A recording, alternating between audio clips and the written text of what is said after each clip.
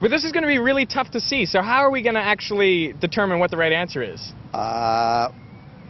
If I were to drop it now, it would happen so fast you wouldn't really see clearly what's happening. So I've brought along my slow motion camera, and you'll see it at 300 frames per second, and it's quite spectacular. Well, that's ultra slow-mo, so that's exactly what we need to sort out this problem. We'll give a countdown, because it happens really fast. All right. 3, 2, 1, drop. Wow, did you see that? I didn't really see which happened first. No, I need to slow that down. Well, let's go to a slow motion replay and see what actually happened.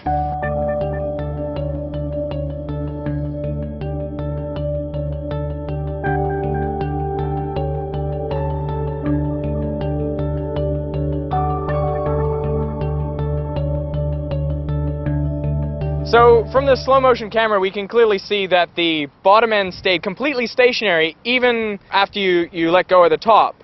It waited until the whole slinky had collapsed down to the bottom before it itself moved downwards. How do we explain that? Well, there are a number of explanations, but the simplest explanation is that the bottom end is sitting there minding its own business with gravity pulling it down and tension pulling it up, equal and opposite forces, no motion at the bottom end until the bottom end gets the information that the tension has changed. And it takes time for that information to propagate down through the slinky to reach the bottom end. So it's propagating down as a compressional wave. And we saw that compression wave travel down, and it has to reach the bottom before the bottom even knows that you've let go at the top. Correct. And that's when it knows to start falling. Correct. That's a really remarkable finding. I mean, does this apply to any other objects, or is it just slinkies? No, it applies to the real world. Particularly in sports, which is the field I'm interested in. For example, when a player hits a ball, there's a huge force at the business end, but that force is not felt at the handle end until the ball is well on its way. So a wave has to propagate from the business end down to the handle end, and then it propagates back again, and what you actually feel down this end is considerably less than what the ball felt. So, wow, if you're playing tennis or something, you only feel that you've hit the ball after you've actually hit the ball. Yeah, the ball's nearly to the net by the time you actually feel what's happened.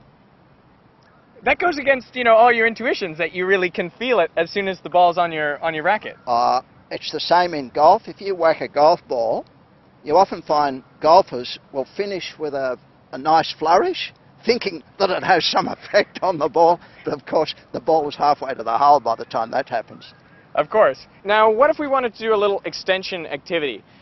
I want you to make a prediction. If we attach this tennis ball onto the base of the slinky and we drop it again, what will happen to the tennis ball? Will it do the same as the base of the slinky and just stay there? Or will it fall with the acceleration due to gravity, g? Or will it go upwards?